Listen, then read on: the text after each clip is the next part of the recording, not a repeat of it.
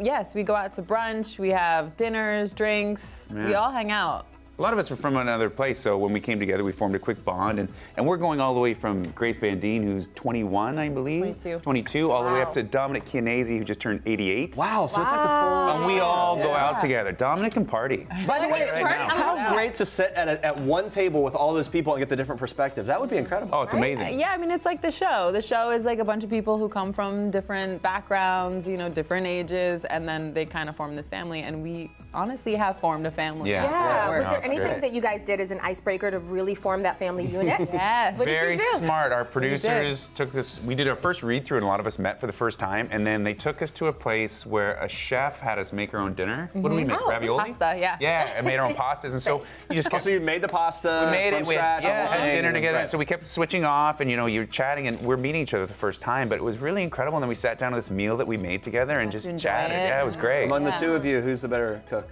I mean... I felt pretty good about my ravioli. Michaela, did you? Okay, Michaela might have some opinions on that. Let's move on before a fight breaks out about the pasta pride. The show touches on a lot of themes that are relevant to what's going on today. What is the most important message that you hope kind of gets out via the show and people watching? Well, I hope that people it changes the way they look at their sense of community. You know, I think our show, it takes place in the same apartment building, and these neighbors become a family, and I think probably for a lot of people, you might not know your neighbor, you've probably never reached out, so maybe it'll change the way that you kind of see the people that are literally living on the other side of the wall.